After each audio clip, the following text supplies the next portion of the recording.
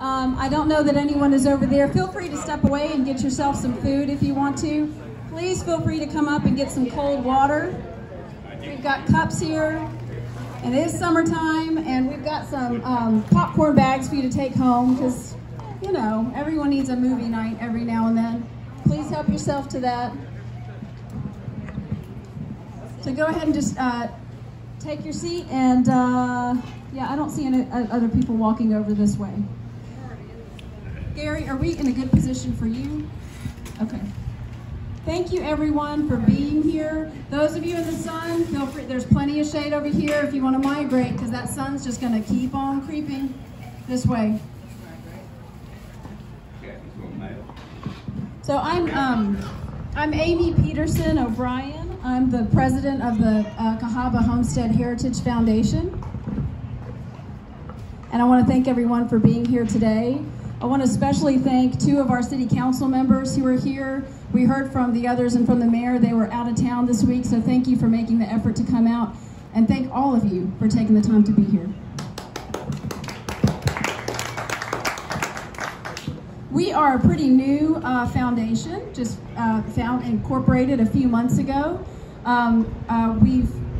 I hope some of you have seen our social media presence and our website, which is a great educational resource.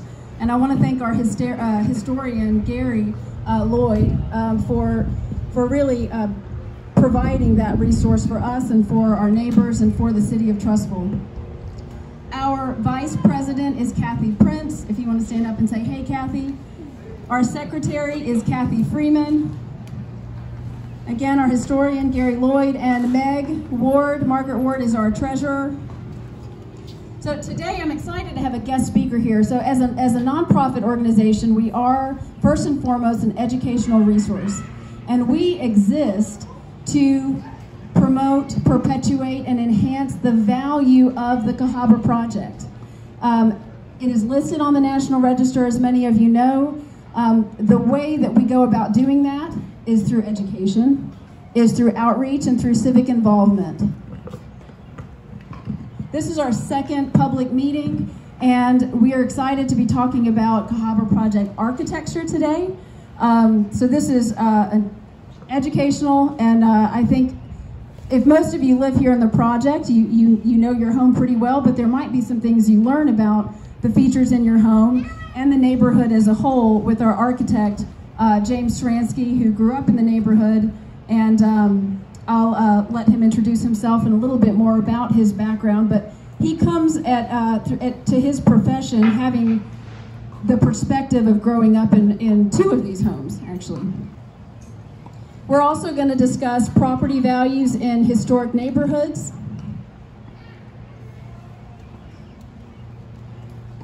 And why they're unique. Real estate trends, and the Cahaba Project as an asset to the city of Trussville. So we're going to start with Jamie, and then we can open it up to questions, and then I'll take it from there. And if you have to leave early or something, we are recording this. We'll make it visible. We'll make it shareable, because this is really important content. So again, thanks for being here. Thank you, Amy, and thank you for inviting me here to speak to the neighborhood. This isn't my normal thing. I'm usually just helping people one-on-one in a very intimate situation, dealing with a personal issue that they're having with their home. They may need more space, they may need to grow their family, they may need to make it more livable for long-term. So I apologize if I'm not the best guest speaker, but I've worked with numerous people in the neighborhood. Some of them are here tonight.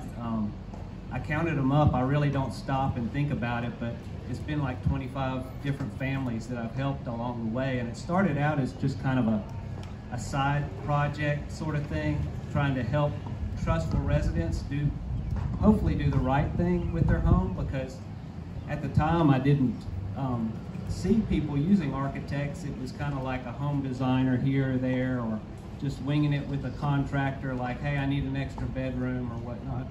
So, but my reason to be here tonight is not to promote what I do necessarily, but just talk about what you have and the value that you have in the home that you own and live in, and hopefully can stay in for as long as you are here. I mean, I don't live in Trussville anymore, but I grew up here. My first home in Trussville, I was probably 2 or 3. I was over here at 207 West Mall, just the other side of Chalkville Road. And then the remainder of my years, once my parents bought a home, was at 212 Lake Street. It's a corner lot, a blue house, and I'm going to come back to that and reference it in a large way because I know that house almost better than any other house here. It has a lot of the original details that I think should be and could be replicated in some of the newer homes and remodeled homes that are here. But I grew up here, like I said. I went to Hewitt-Trussville High School, graduated in 1993. From there, I went straight to Auburn. You know, I might turn some people off by saying that, but that's the only place that had an architecture program, and I was interested in that. I grew up an Alabama fan, so if that helps with anybody. When I graduated in 1998 from Auburn, I went to work at a small residential firm over in Homewood, and I still am there. I'm just a creature of habit, I'm sorry, but I'm still there 20 some odd years later. But I see a lot of people that are probably creatures of habit too.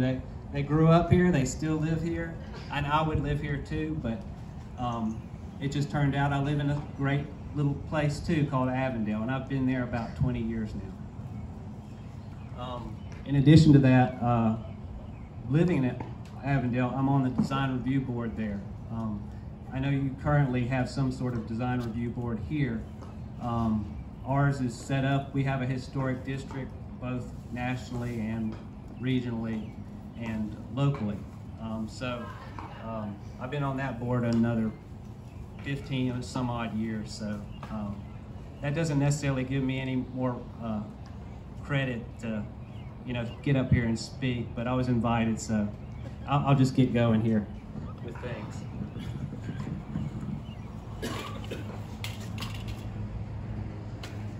Unfortunately, this may be too small to really see from some of the vantage points that you're at, but everybody here is probably familiar with these homes. You can see them from where you sit. You've walked past them, you've drove past them, you've lived in them or live in them. And what I have here shown is representative of many Trussville styles of homes because, like I said, I helped a lot of homeowners in this neighborhood. And so I have a lot of these drawn in the computer or by hand, and I just put a smattering of them together to create this. It's kind of a generic street. It's not a real street here because we have, you know, the 2-story homes that you see, like I can think of the cemetery house, you know, over here at Halloween that you're familiar with. My parents, 212 Lake Street, 2-story house. Then a couple 1-story houses that are just different, and then the mall homes that are duplexes. I didn't represent every house here. It was just, this is for more of a representation of what we have or what we have. I'm going to zoom in on some of this just to talk in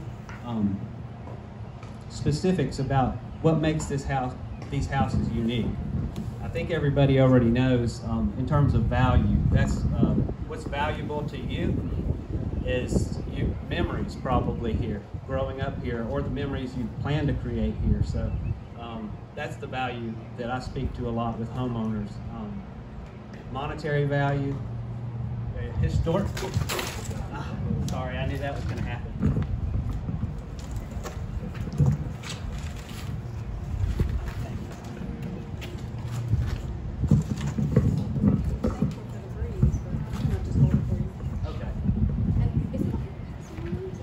Well, yeah, that may be helpful. It may be helpful to pass some of these around but I do need to reference these other ones. I can pass these two around.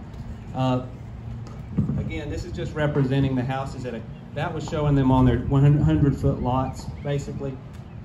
Showing how far apart they're spaced, how the trees are very important to this whole landscape that we're placed in, the way the streets are on a grid pattern. Everybody's familiar with the advantages of this neighborhood, but you're more than welcome to pass these around, and I will talk in terms of the details of these homes, and try to stay focused on the architectural elements that are important here.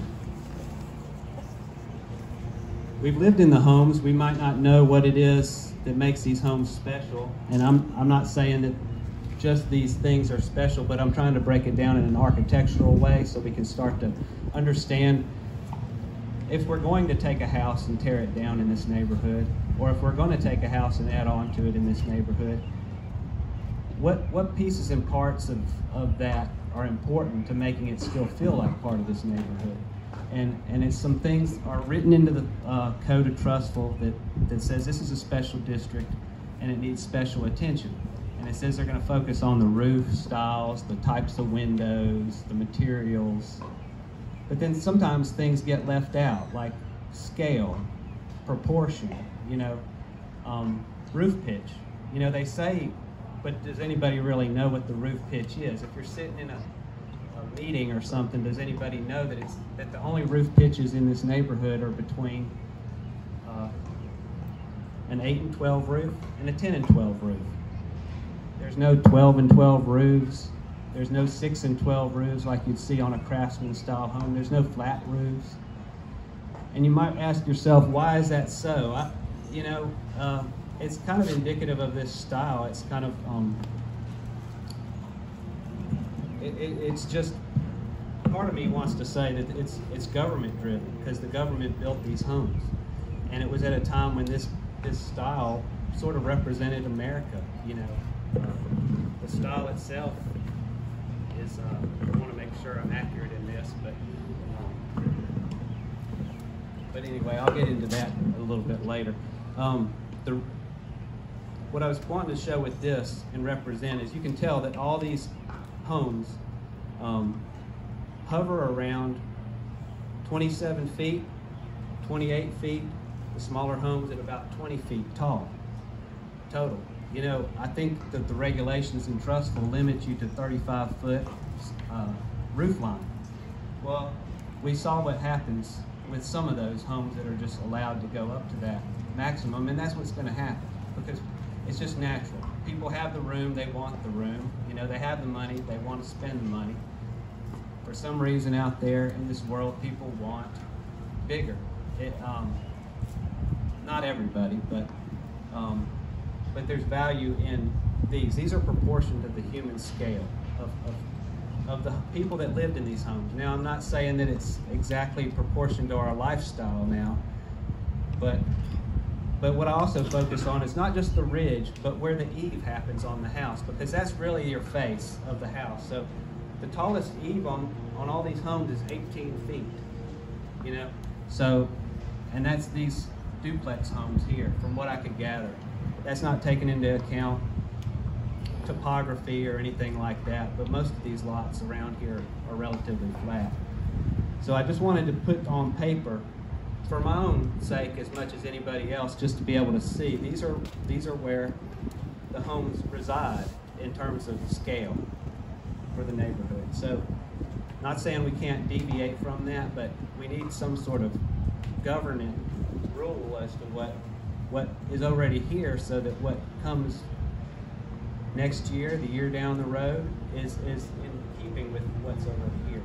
So these are heights, and I'm keep saying scale, but those are the heights of the neighborhood. And I'll pass that around too, and you can look at it. Garages are 6 and 12 roofs on those. They're typically behind the homes. People really can't see them. I've always been of the mindset that what you see on the front is for the neighborhood.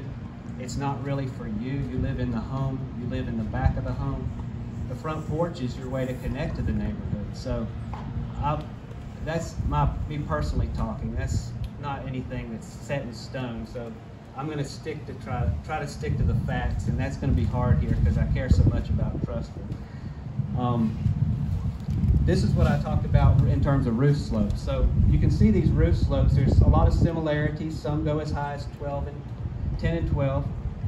And that just means, like, for every 10 feet you go up, you go 12 feet over. And I forgive me if I'm talking down to you, but I just didn't know if people understood what a roof slope was. So like an 8 and 12, that's going up 8 feet and going over 12 feet. And that's pretty these are just common to these homes. So for instance, these homes have some 9 and 12, 9 and 12, 8 and 12. I thought they were all the same at one time until I actually got up in the attics and measured some of them, so, or a lot of them. So I just thought I'd share that with everybody. I can pass that around.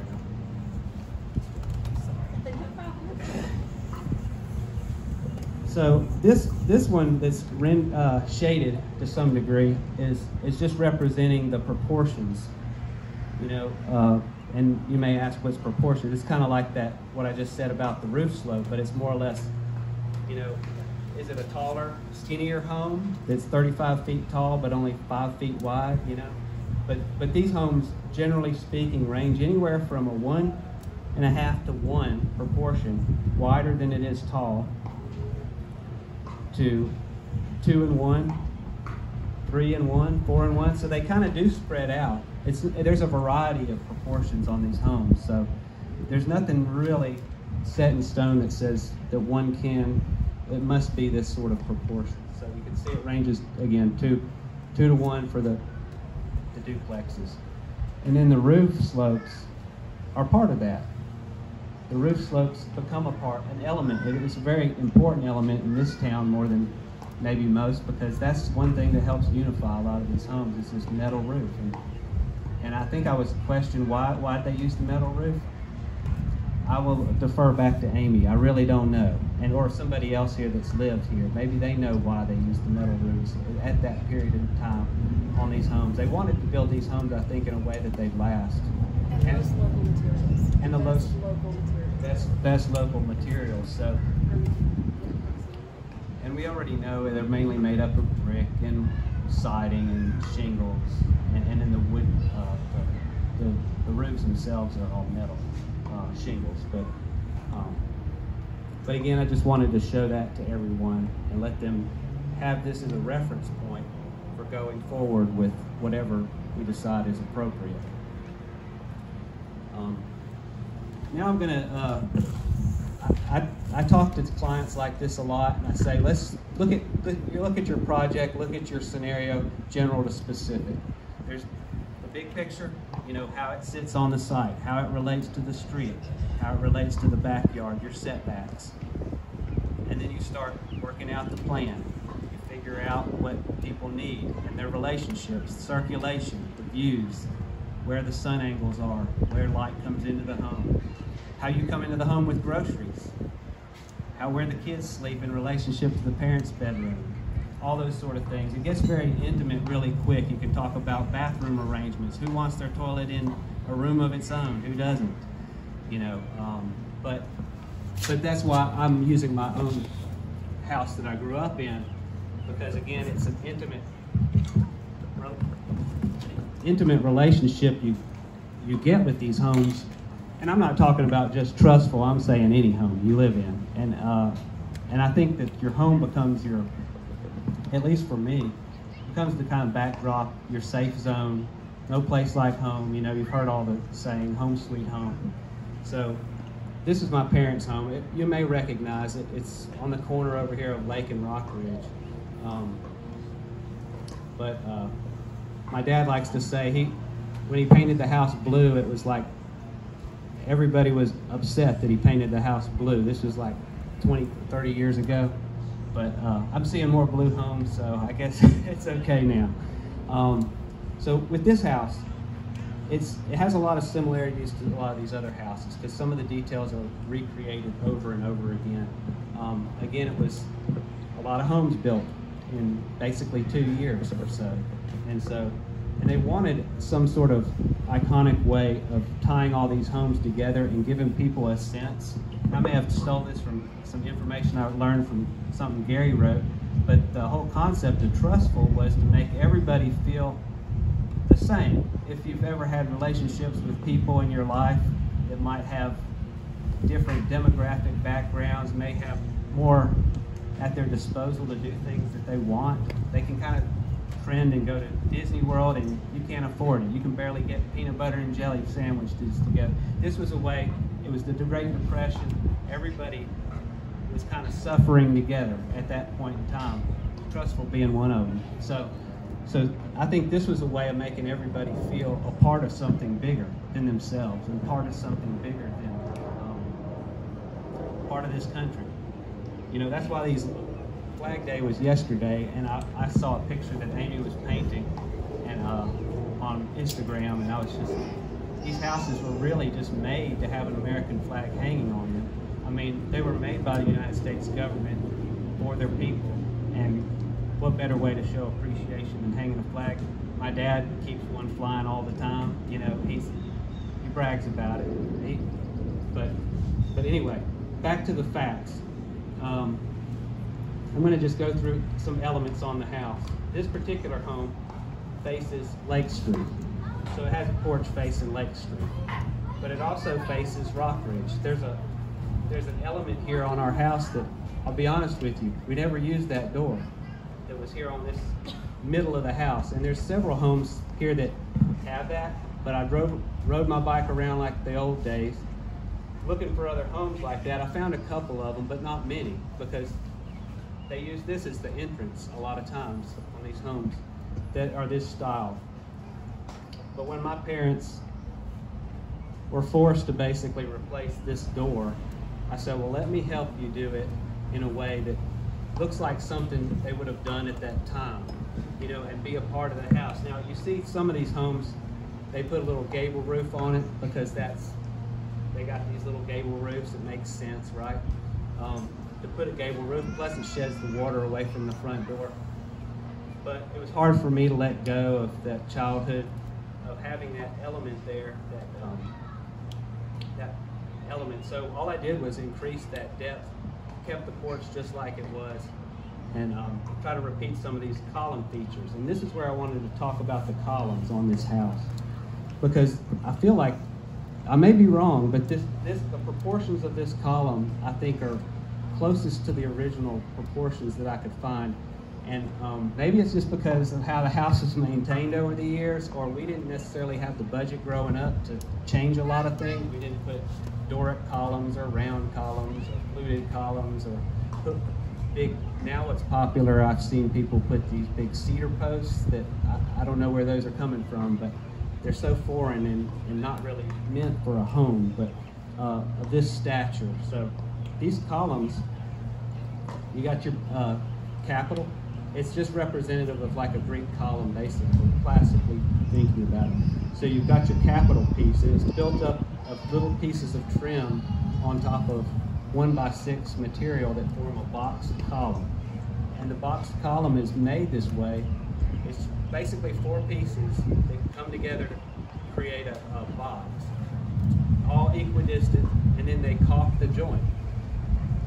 It's called a butt joint. So instead of like mitering the corners like you see sometimes, it's just a butt joint, because over time that's going to weather and want to move and twist and expand and contract with the seasons. So it needed to be done in a way that could be maintained, and it was very easy to maintain. It's basically a caulk joint, a couple rolls of paint, and you're back to good. There's little tiny pieces of molding that are mitered up at the top that kind of tile that back together again. In a true column, on a classical home like this, and really every home, a column is supposed to be in the same plane as this frieze board piece that's right here. You see some that are tucked under, you think none of this is supposed to stick out from the face of that. It's going to get rotten, right? But that's traditionally how it's done. You can go over to Greece and see how it's done. You can go to Washington, D.C., see the Lincoln Memorial. You can go to the White House. That's how the columns are done. And that's how, if you're trying to keep with this style of home, that's really how they should be done still. I'm not a classical architect. If you came into my firm where I work, I probably wouldn't go out of my way to just create homes that look like this in a totally new way if I had like free reign. But it's all about context. We're in a context here. We're not like just making up our own language. There's a language here. It's like I live in the United States of America, and I speak English because that's the way I was raised. If I started just making up my own words, before long, people tend to ignore you, or they don't understand what you're trying to say. It might mean what you are intending to say, but I mean, me even up here talking now, I'm probably not making sense. But I do want to go back to this and talk a little bit more about these details, because on your own personal homes, you may have at one point put vinyl siding on it, or someone did, or metal siding, because they're trying to preserve what they have. They're trying to lessen the maintenance of what they have. And so some of these details are probably under there.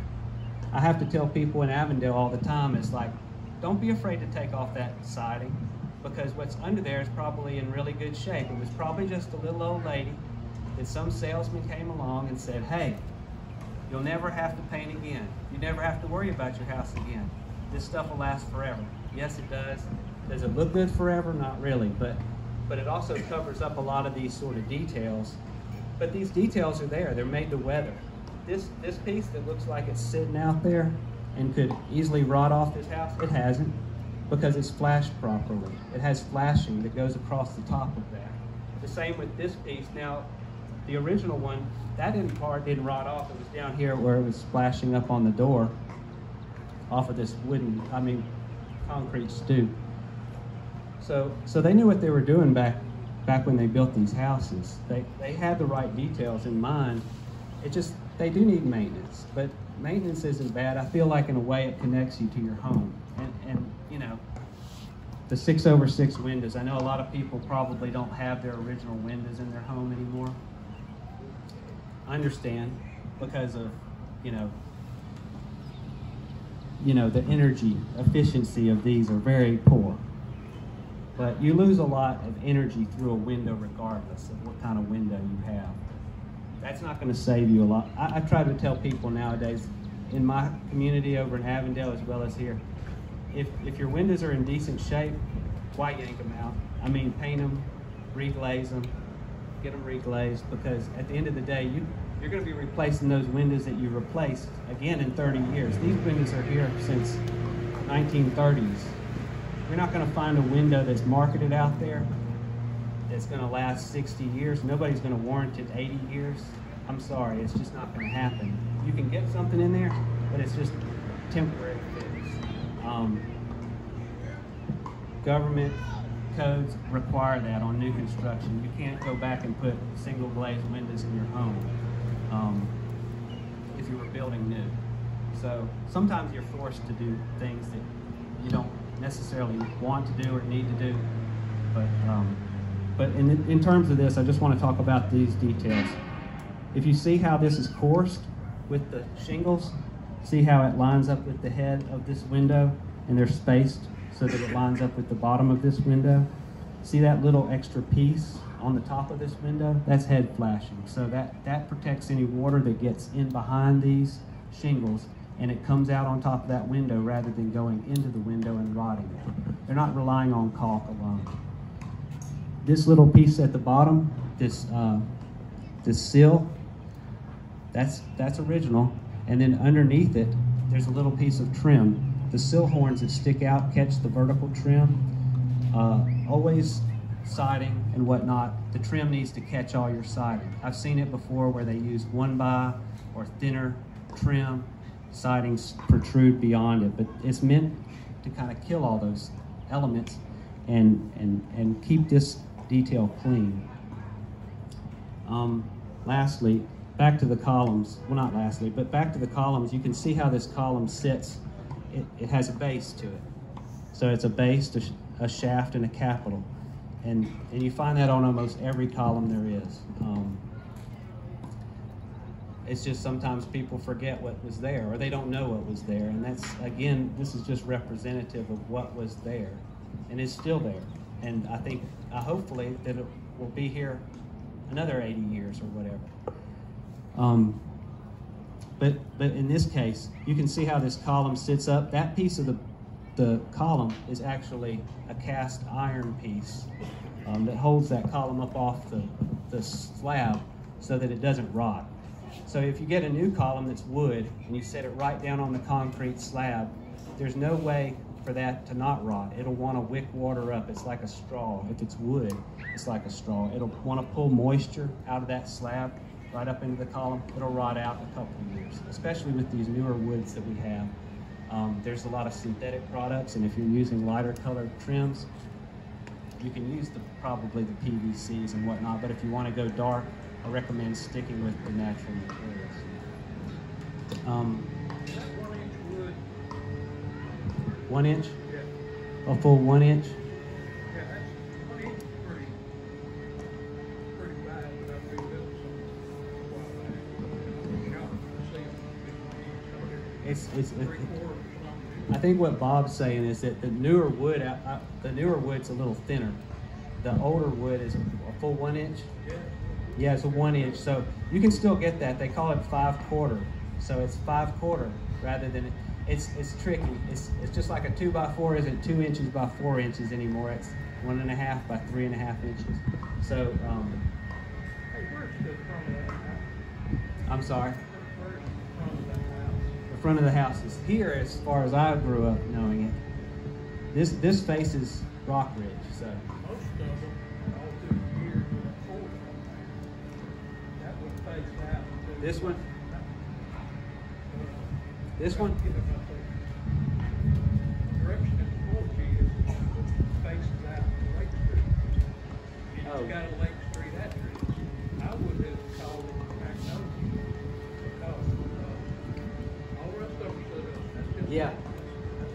Well, it's the widest face. You'd think that that would be the front of the house rather than the narrower face. But I guess they chose Lake. I don't know who chose it, but somebody chose Lake I Street. think they piled up, maybe about 4 or 6 years ago. These little drawings I did years ago for my parents because they wanted to move out of Trussville. 10 years. Their dream was to one day live on a lake. They had property a long time. They wanted to live on a lake. So as an architect, their son was going to draw them this great house. And I was like, okay, I'll help you. I guess I should. I'm your son. So I started down that road and I just couldn't do it. So what I finally decided was for Christmas, I was just going to watercolor them their home so that they could kind of see it up close and in an intimate way. Even though they live in it, they don't recognize it. And it hangs in their house now. Because I thought they were moving, basically is what it came down to. And I said, you know what? They need something to take with them and go on and live the rest of their life the way they want to live it. Somebody else will take this house and do what they want with it. I wasn't going to buy it. It was too small for me, and I already had my family in Avondale at the time. But that's really why I'm here tonight. Is I just want to share my love of this neighborhood. I don't live in it anymore, but my memories live in it. And I come here all the time. My parents still live in this house. My kids still play in the yard. We still come here and ride bikes sometimes. I walk down to the Cahaba River. We don't have the same downtown. We have no Hastings Drugs, no Braden's Furniture, no Glendale Mills, no Funville, no, none of the things maybe that I had growing up. But it has great things of its own right. I feel like it's got a piece of Avondale now going down here. Because where I live, I see things that I recognize. I heard Melt was coming at one point. I don't know if they still are. But anyway, I'm going to quit talking because this is where I kind of end. But from there, I did want to. Is now a good time to just Yeah, roll what in? we could do is when I come up with that in my talk.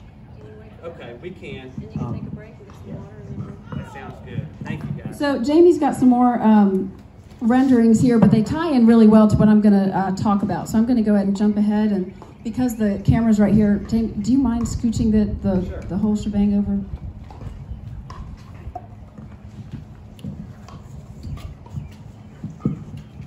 So I live in the project. 4 out of the 5 of the officers of the Cahaba Homestead Heritage Foundation also live in the project. And like you, probably, I've also been driving around the neighborhood and walking around the neighborhood and just noticing changes in the neighborhood.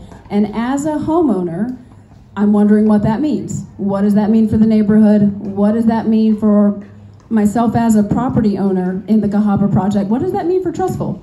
So if you've been wondering some of the same things, I hope that's one of the reasons that you came tonight.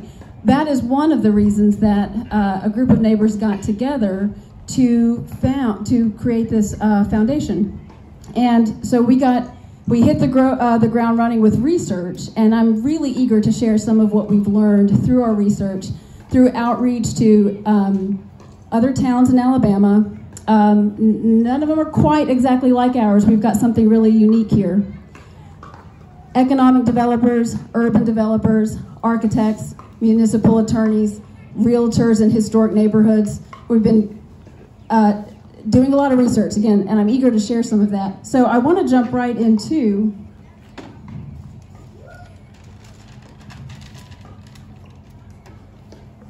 just recap a little bit about the architecture. The architecture here in the Cahaba Project is part of the Cahaba Project's visible history, right? It is the historic built environment, even though it's experienced changes over time naturally. Historic neighborhoods have a few things that are unique to them. That includes the Cahaba Project. They were designed with people in mind, right? So there's a certain scale to that. There are sidewalks. There's a walkability to it because they were designed with people in mind. Proximity to common areas, like we have the tennis courts, to the school, to the parks, to our main street. The mature trees that you get that only really happen over time, if you've planted them, you know, when they were small, that comes with historic neighborhoods. The lot sizes very often tend to be a bit larger than you find in new construction neighborhoods. Here we've got something unique. When I drive around other subdivisions in Trustful, you see sometimes the cars are lining the streets. And here most people just park around the back. And so that sense of that parking doesn't disrupt the view as you're driving and walking down the street. There's something nice about that aspect here in the neighborhood. Green spaces, that has to do with our setbacks and the size of our lot. So you get this flow of the house structure and then this green space in between, right? Great schools in our case. Not every historic neighborhood can say that. And that's something that right here changed, I think, things dramatically for the neighborhood in 2016. It's one of the reasons that we decided to stay. My family decided to stay because we're raising 3 children here in the neighborhood. You put all those things together and you've got a really desirable place to live. And all of you know that if you live here or you have lived here or you're considering living here. Trustful has that in general, but there's some unique aspects here in the Cahaba Project. So that architecture and the authenticity of that architecture is an asset to a historic neighborhood. I want to talk a little bit about real estate trends in general. I'm not a realtor, but I've spoken with several real estate agents very recently. And you don't have to be a realtor to know that interest rates are down, home prices are up, construction prices are through the roof. And there's even there's a housing crisis across the country because of that, those construction prices. There's also a shift. There's a movement around cities towards downtown neighborhoods. The Cahaba Project in Trustful, it is the downtown neighborhood of Trustful. It's in the center, and it's the walking distance to Main Street. There's also a disenchantment with suburbia. That's been a trend happening for the last 20 years or so. Look at Birmingham. Look at the lofts. People moving downtown. People choosing to live with less. Not just millennials. I'll get a little bit into demographics here in a second, but choosing to live with less. People that are interested, I think of our Trustful's 2040 plan, and this plan to keep growing and to continue to attract families, which I don't think is a difficult thing for Trustful to do right now, and I think it's a great thing for Trustful to do right now. But look at the people that are going to be home buyers now and younger than myself, who did not come of age during the 80s, during our sort of American age of decadence, as it were. People who are invested in sustainability, that's guiding their values. I talked to realtors in Forest Park and in historic neighborhoods in Birmingham. What they're seeing is that there's young people with children moving into these smaller homes because they want the homes with character, and they like the walkability to downtown. Again, that's what the Cahaba Project has. In addition, we have these large lots where a family can envision adding on so that their family can grow there. I remember when my dad drove through the neighborhood, and he was in real estate, and he said, this looks like a great place to start a starter home and to move back to retire.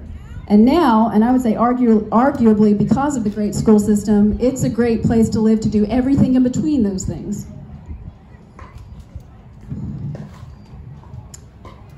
I have a little bit of perspective on that because my dad was born from just missed the greatest generation. He was of the silent generation. My mom was a baby boomer generation. My siblings and I are between Gen X and millennials, so we kind of span that perspective through our family.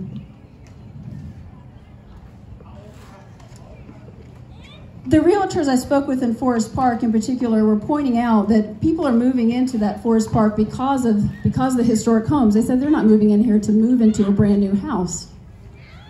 And some of the homes that were built there that were not of the same character and that tended to be larger than some of the original homes there ended up being the ones that were tougher to sell. The white elephants on the street is what he said. There's a realtor in Opelika that we reached out to very early on, and this probably will not surprise you, that the homes that were selling the best there in their historic neighborhood were the ones that were renovated inside, so they were modernized to meet people's, modern 21st century standards, but the exterior remained the character of the era when the neighborhood was built. So it's a winning combination. That was very consistent across the board in our research. So, character, architecture, aesthetics, the mature trees, we all recognize those things here. But I want to pose the question, why do property values in historic neighborhoods appreciate at faster rates than they do in the market as a whole?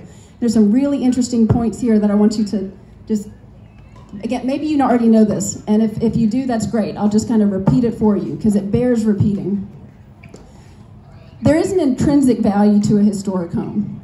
Sometimes we talk about an intrinsic value as a replacement value. What would it cost to replace that house? You can't really replace these because these homes were built with sturdier materials that were available at the time they were built that's no longer used in new construction. When we talk about gauge, we're talking about a thickness of gauge, right? And the wood, old growth wood, it's not used anymore in the new construction. Even the metal shingles, they make some, many of you, if you've done any work on your houses, you know that you've got some more modern day, comparable materials to work with.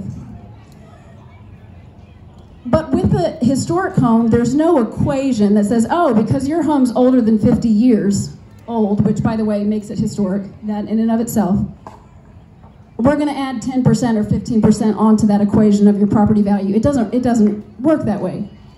Where the value comes into a historic neighborhood is the composite value. So what's that based on? It's the sense of place and continuity created by compatible structures, compatible architecture.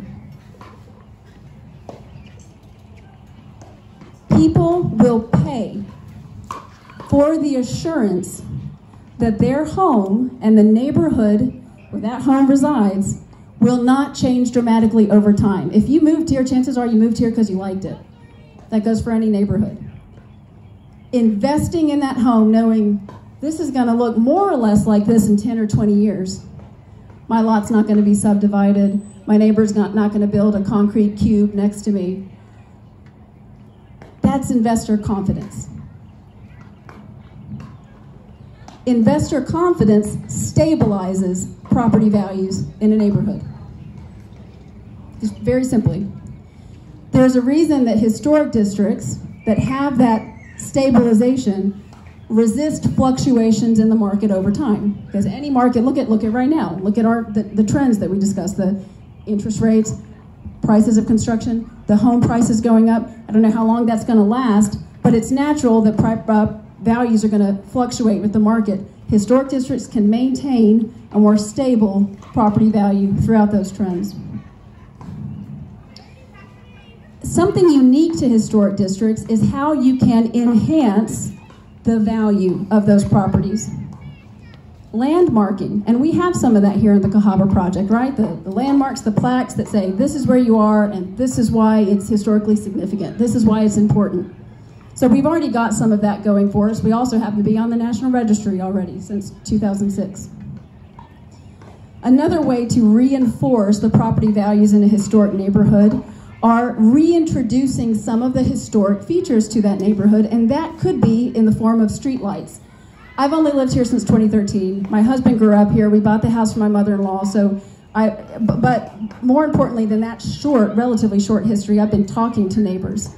And several times over the course of the last decades, bringing back the street lights has come up, and I did not expect to have an example here today, but it showed up. Here it is. If you haven't seen, there's one at Heritage Hall. This just another example of how you could reintroduce a historic feature to the project. These street lights that were on concrete poles, and I don't think they were lit very long, maybe in the first few years of the project, but they remained there through the 60s or so.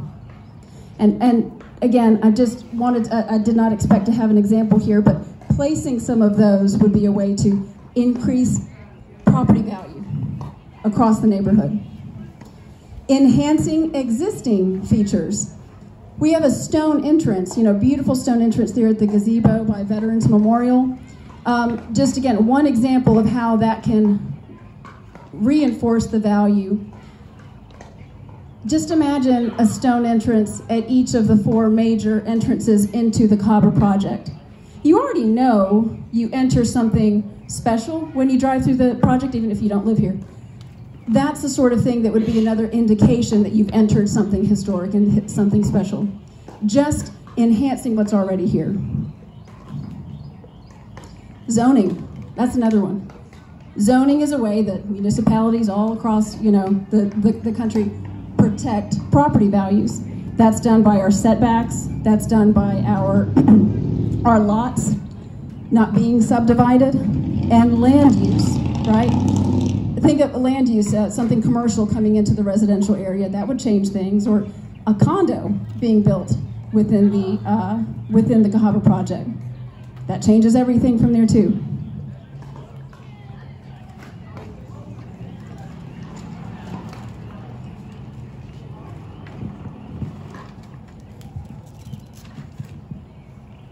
So just to recap, talking about the character of the architecture, the aesthetics, the composite value of that character being carried throughout the neighborhood, the assurance that that could remain at least not unchanged, because let's be realistic, people are going to need to make changes. Some homes would have to be torn down inevitably. These are homes, they are not permanent structures. But we're talking, when we're talking about character, let's think about that more as not unchanged, but reinvested in over time. Just like you have to reinvest in your property over time when you're maintaining your home or adding on to your home. So I wanted just to make that clear. But what are those things? The composite value, the investor confidence, stabilization, reinforcing with landmarks, and the enhanced historical features around the neighborhood. That might be more landmarks, maybe even a statue, recognizing someone prominent in the history of Trussville or the Cahaba Project right there, so that you notice it as you're walking by. That increases property values. The green spaces we have increase property values, and I'm thrilled that the city is, if you read the comprehensive plan, they're intent on protecting those. Protecting our natural resources as well. Not everyone can say they live right there along the Cahaba River. We've got limited resources, natural resources, and we've got limited historical resources. We often refer to the Cahaba Project as a heritage resource. So what does that mean? I like to think of that as combining history and culture. So a heritage resource is one that really embodies both. Without the historic character, without reminders of the origin of the Cahaba Project, which, by the way, you know, the success of the Cahaba Project is the reason the city of Trussville incorporated 10 years later. Without that, this is what one of the realtors was talking about in Homewood, you're just another neighborhood with a good school. Now maybe people are okay with that. You're also subject to fluctuations in the market without that sort of stabilizing feature of compatibility within the neighborhood. And if our new construction in the neighborhood continues, and not just new construction in general, I'm specifically, based on our research, I'm talking about out of character construction, then it is only a matter of time before that system gets tested, design review gets tested further, and you do end up living next to the person in the concrete cube. Again, if you're okay with that, okay. That is where the trend would go unchecked. And that would certainly, so then you get this maybe a bit of a hodgepodge. You don't have to imagine this, just drive through Crestline, drive through Homewood, drive through neighborhoods that were built around the same era, the 1930s, like these homes were. This one, let me go back to that point. The Cahaba Project has an opportunity to do something that those neighborhoods didn't. And I think they've got more of an incentive to do it. Because even though those homes were built with this kind of charm and the classic, timeless architectural features that we find so appealing here, they were not one of the resettlement communities built during the New Deal. I've heard in talking to neighbors, some people saying it's not really old enough. Our country's not that old. Our country's not even 250 years old. The Cahaba Project is almost 100 years old. And it was built by the greatest generation. I get chill bumps when I say that. But let me get back to my points here. I think we need to ask ourselves, what do we want the Cahaba Project to look like in 10 years and 20 years? You know, cities have to do that, communities have to do that periodically. Would we continue to just be another suburb without a clear identity, without a clear visible history? Will we become basically East Birmingham? We're only 15 miles or so out of Birmingham. Will we become that much of a, you know, just this blurred sort of no division, no clear identity, no sense of place? Or will Trussville retain its iconic, historic character that it has here? Again, will the project just become another neighborhood with a good school? I mentioned Crestline before and Homewood, and it's not that those aren't desirable places to live, and I think because this is such a desirable place to be, because of the lots, because of the mature trees, because of downtown, because of the good schools, you could probably tear down every house in this neighborhood and still sell every lot. I wouldn't stand up here and try to lie to your face to protect some kind of secret agenda. I'm not doing that. I don't think that would be it. I think that it would still be a desirable place to live. It just wouldn't be the Cahaba Project anymore. It wouldn't be the New Deal community that was the reason that Trussville incorporated as a city in 1947. It wouldn't be that. Without it, Trussville would also be what? Just another city. With a nice, attractive downtown, don't get me wrong, but any city can do that. Any city can attract businesses to their downtown.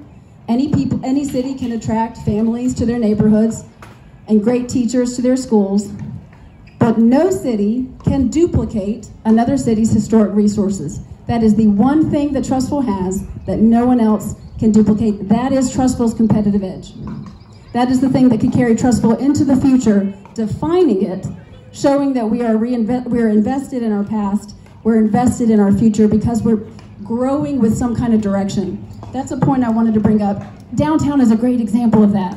I think what they're doing is going to be really successful. I think it already is. Design review governs commercial, our design review here at Trussville governs the commercial construction and the Cahaba Project construction. But they have firmer design standards downtown.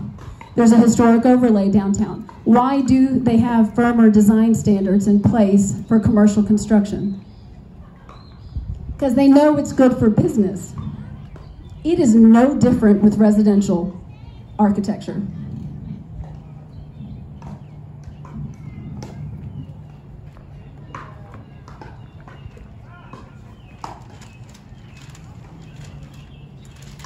Some 20 years ago, the City Council enacted a rezoning for the Cahaba Project that would protect its character in the same way that the city has prioritized protecting the character of downtown. But it was never rezoned to that. That's section 30.0 in planning and zoning. It's over 20 years on the books, but not effectual. There are ways to accomplish historic district protections locally. And that's another thing that we've obviously been doing research on. I do think it's worth noting that this is the first time in Trustful's history that there is no sitting member of City Council or the mayor that lives in the Cahaba Project. So we don't exactly have that voice at the table right now for Trustful's oldest neighborhood. But we do have a voice. We're here today. We're getting the conversation going because I think it's really important to ask ourselves, what do we want it to look like 10, 20 years from now?